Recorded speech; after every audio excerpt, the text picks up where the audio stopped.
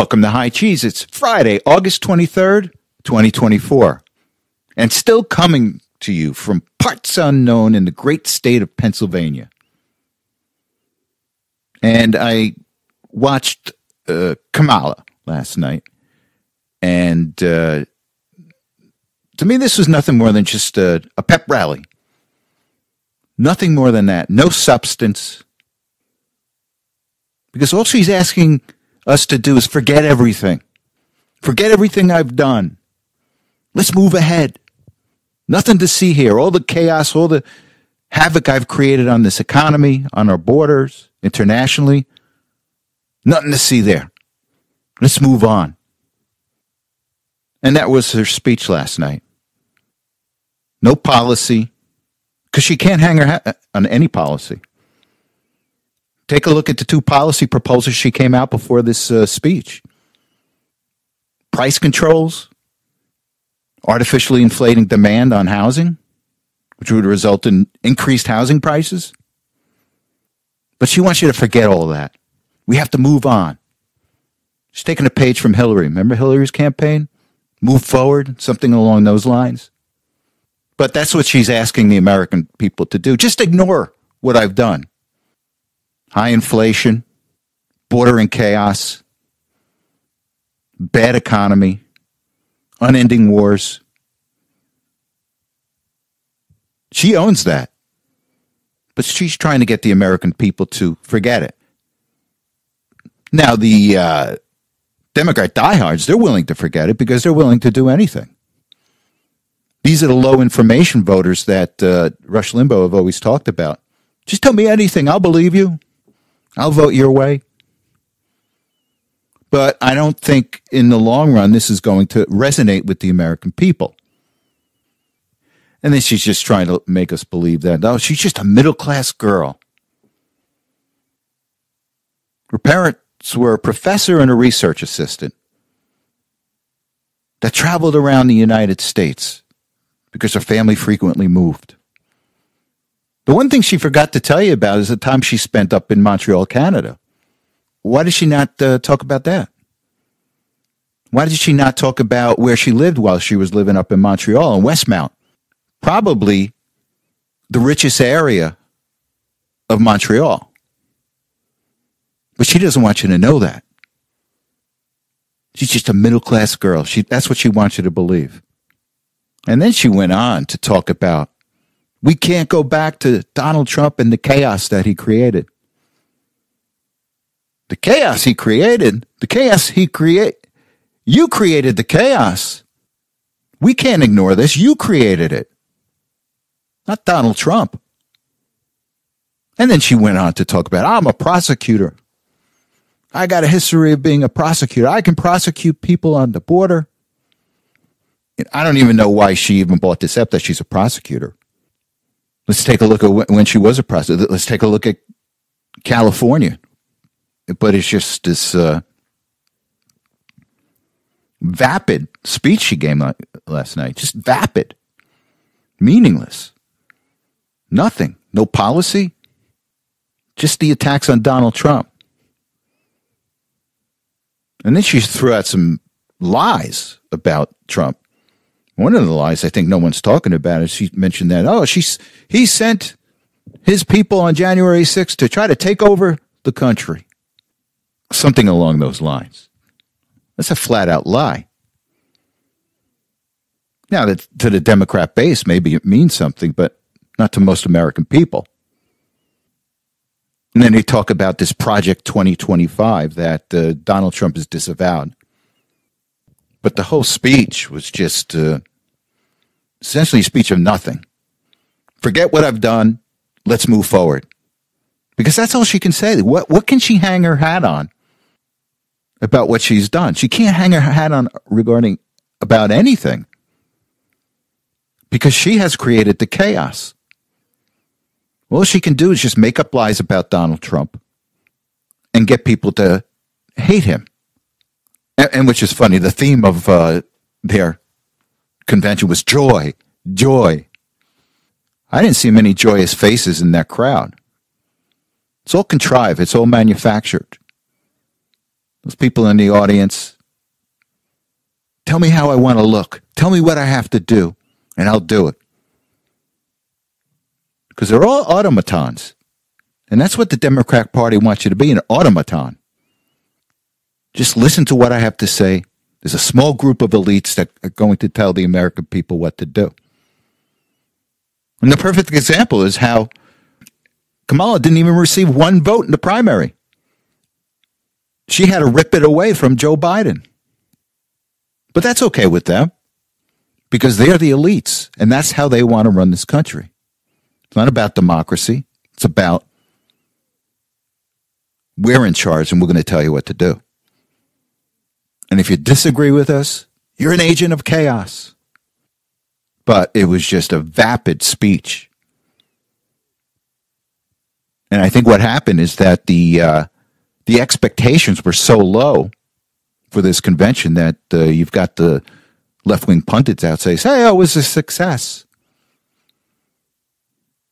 It was only a success because Joe Biden wasn't there. They got rid of Joe Biden. And, you know, quite frankly, this is my own opinion on this. I really think that even if Joe Biden, in his feeble state of mind, was still running, I still think this race would have been close.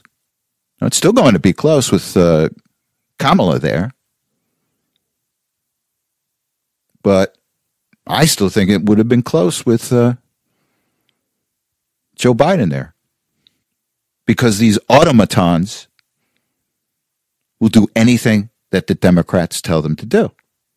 Whether it was Joe Biden or not, the closer we got to the election, they would have gotten it in lockstep with the Democrat Party. So I wouldn't fret too much about Kamala being there, because ultimately she's got no plan. She owns the chaos that she's created in this country. But you got to get out there and vote. You got to do what needs to be done to win. Get out and vote. Get your friends to vote. Talk about the chaos that Kamala has created and wants us to ignore. And it's clear that Kamala and the Democrats are agents of chaos. Let's take a look at their open border. We've let millions and millions of unvetted migrants into this country. And in many cases, terrorists. Which has resulted in the murder and rape of many women and children. We've got veterans being pushed out of housing in cities to make room for these illegals. Many of them have taken jobs from incumbent Americans. And that's not chaos. And Kamala's going to respond, well, we've tried to pass some immigration law, but Donald Trump blocked it. Donald Trump and the Republicans blocked it. Well, let me tell you, that immigration law that the Democrats wanted to pass only codified the mess that we had at the border. That's all it did. It still would have let massive amounts of people into this country, in many cases unvetted. And all they had to do was keep Donald Trump's Remain in Mexico policy. We wouldn't have to worry about our children getting raped. We wouldn't have to worry about women getting raped and murdered. And the excessive crime that it places on the incumbent American because of this policy. But this is how they work. Democrats want chaos. With that said, I want to go to a couple of articles here. And this one is from the New York Post. And the headline says, Kamala Harris's bail fund endorsement helped put killer rapists back on the streets to offend again in the name of social justice. Kamala Harris helped a controversial bail fund rake in millions of dollars, which it spent on getting violent criminals back on the street in the name of social justice, only for some of them to commit more crime, including murder. Among the freed criminals, a twice-convicted male sex offender who went on to allegedly assault other women before his rearrest, and a man who left a victim with a traumatic brain injury after being sprung from jail while awaiting trial for another felony assault. And this is a fund that Kamala endorsed while she was a senator. Let's take a look at another article here. It's from the Heritage Foundation. It has to do with, it was in 2021, California passed a law that holds that stealing merchandise worth $950 or less is just a misdemeanor, which means that law enforcement probably won't bother to investigate. And if they do, prosecutors will let it go. So essentially in California, and this is where Kamala comes from, if you get caught stealing $950 or less, you walk. You'll never be called to a trial. And what's the result? Massive, massive theft in these stores. Let's take a look at San Francisco. San Francisco was once a beautiful city. Now people are fleeing. And this is the America that Kamala wants. But I've often talked about that this is part of the equation for the Democrats.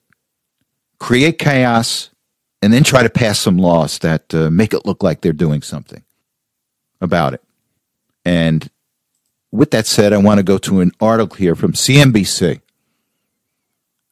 And it says here, and this is from earlier in the week, it says here, California cracks down on organized retail crime with a new package of laws.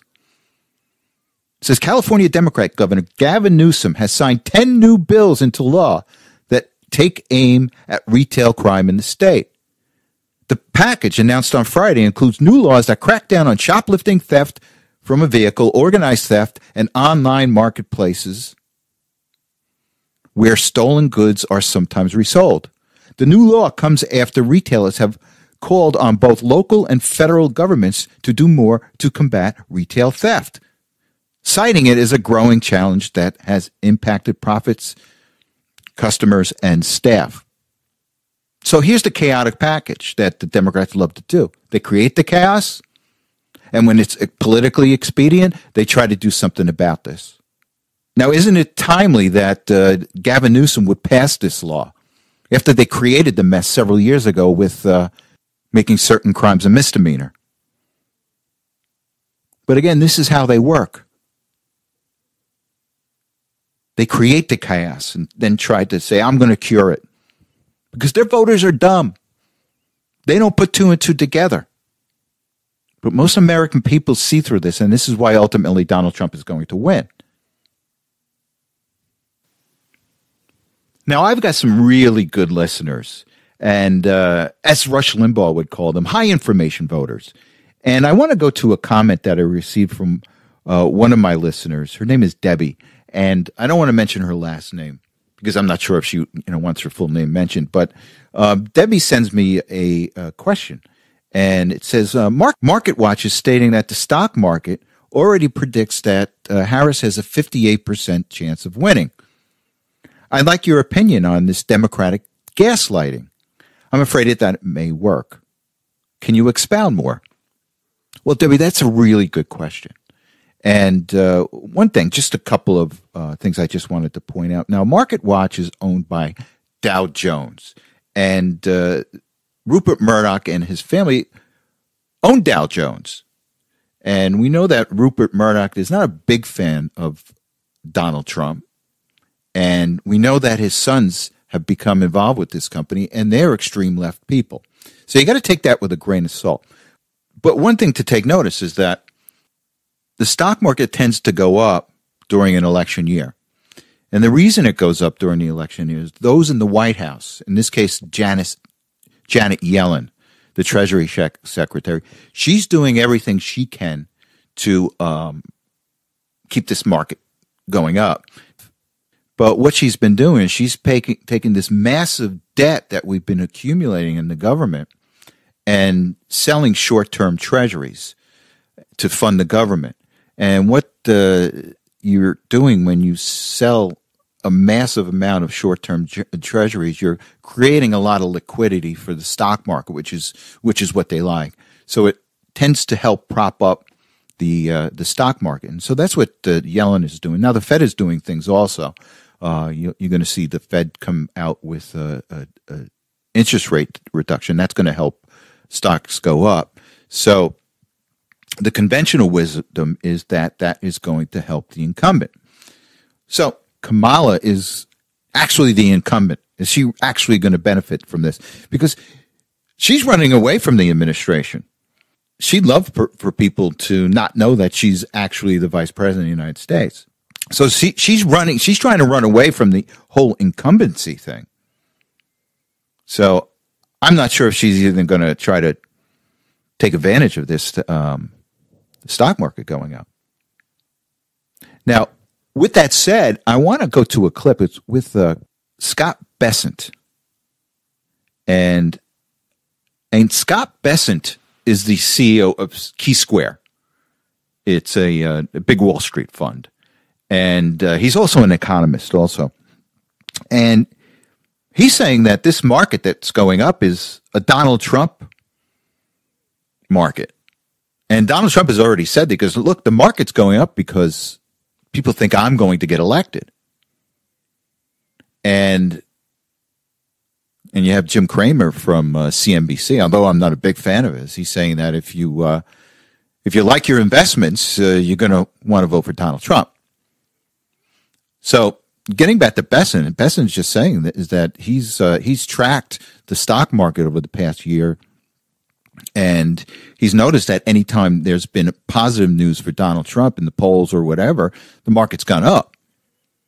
So let's go to this clip with Bessent, and he's being interviewed by Bloomberg, and then we'll come back and discuss.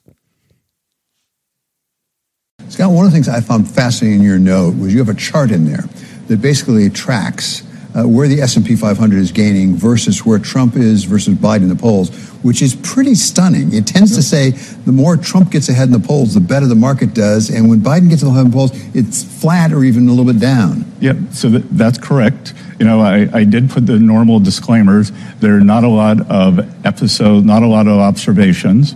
There's a lot of serial correlation in there, but directionally, I think it's correct. And the magnitude, as you said, is quite big. On periods when Trump is up, we've had a cumulative gain of 35%. Periods when Biden's up, it's 3%. And this interview was done during when Biden was still the nominee. But it does seem to make sense. If you can remember about a month ago when you had that massive sell-off on Wall Street, I think the Dow was down over 1,000 points. That was likely a response to these polls that were out there, these skewed polls by the mainstream media that showed that Kamala Harris was surging in the polls. So Wall Street got scared. They went down 1,000 points. Now it's come back up since then. And to me, that indicates that Wall Street thinks that things have stabilized and Trump is looking good for November. And one thing I just want to add to this, while we're talking about different charts and different trends, did you know that a sitting vice president rarely wins a presidential election? Think about it. How many years do you have to go back? It's been a long time, but rarely do sitting vice presidents ever win the election. So that's something to think about. And regarding the gaslighting, they're intentionally trying to do this. They're trying to get the Trump voter discouraged so they don't come out and vote. But it only works if you get discouraged. Listen to where it's coming from. We're not low information voters. We can connect the dots. And when we see this gaslighting, we know what it is. It's gaslighting. But like I said, if we do what we need to do, get out the vote, get your friends to vote, we're going to win. And speaking about gaslighting, here's some economic gaslighting. And I want to go to an article here. It's from CNBC. And it says here, non-farm payroll growth revised down by 818,000, the Labor Department said. The U.S. economy created 818,000 fewer jobs than originally reported during the 12-month period through March 2024. 818,000. It's the highest revision downward since 2009. So all these economic data that we've had coming out from the White House and the administration have been overestimated. Let's call it economic gaslighting. They want to make it appear that things are better than they really are. Now remember, the truth always comes out. And this is a massive number. So from April 2023 through March of 2024, so all the jobs that were created, as reported by the government, were false to the tune of 818,000. It's either incompetence or they're doing it intentionally. And in either case, it's not good. It just undermines our confidence in the administration. So this new number implies a monthly job gain of 174,000 as opposed to the initial indication of 242,000. That's a dramatic difference. I think it's 30%. And you think about it, if you're off by 30% in whatever you do at work, you're likely going to be fired. But so the report could be seen as an indication that the labor market is not as strong as the previous reporting had made it out to be. So this report went through March 2024. So let's see what kind of numbers they come out with from April 1st through November. It's going to be really interesting, but we're going to have to watch these numbers. Are they going to continue to overinflate these numbers in order to help Kamala? We have to assume so at this point. So we shall see.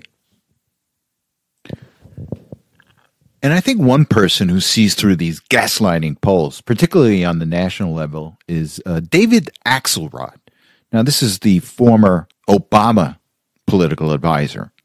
And I'm going to go to a clip with him, and it's from last Sunday. And he kind of cuts right to the chase and lets us know where we are right now with this election. So let's go to this clip, and then we'll come back and discuss.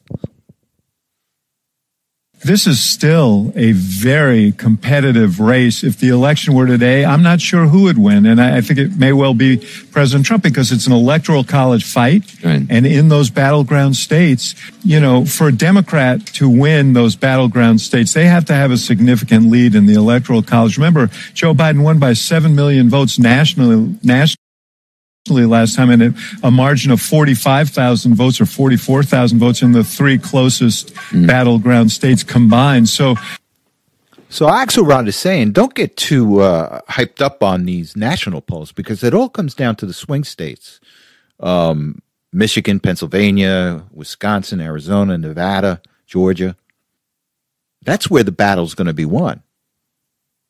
And if you look at these swing states, Donald Trump has a much easier path to getting 270 electoral votes than Kamala Harris. And Axelrod realizes this. So we shall see. True to its name, it was the Party of Democracy. As you know, I left that party in October because it had departed so dramatically from the core values that I grew up with. It had become the party of war, censorship, corruption, big pharma, big tech, big ag, and big money. Ultimately, the only thing that will save our country and our children is if we choose to love our kids more than we hate each other. That's why I launched my campaign to unify America. My dad and uncle made such an enduring mark on the character of our nation, not so much because of any particular policies that they promoted, but because they were able to inspire profound love for our country and to fortify our sense of ourselves as a national community held together by ideals. They were able to put their love into the intentions and hearts of ordinary Americans and to unify a national populist movement of Americans, blacks and whites, Hispanics, urban and rural Americans. They inspired affection and love and high hopes and a culture of kindness that continue to radiate among Americans from their memory. That's the spirit on which I ran my campaign and that I intend to bring into the campaign of President Trump. And this is good news. Now, there were rumors throughout the week that RFK Jr. was going to suspend his campaign and endorse Donald Trump, which is what he did about a half hour ago. And did I say this is good news? Now you're going to get the Democrats saying, it doesn't really help Trump. Yeah, this helps Trump. It's going to be a close race, and this endorsement by RFK Jr. could be enough to put him over. And I do think that in many of the swing states, he's going to be very helpful. Now, he took his name off the ballot in all the swing states. He's kept his name on the ballot in all the non-swing states. But, places like Pennsylvania, Michigan, Wisconsin, the Kennedy name still resonates among people, still resonates among Democrats. And he can have an appeal there. So overall, I think this is a good day for Donald Trump. It's a good day for America. And with that said, thank you very much for listening. You have a good week, and I will talk to you next Saturday.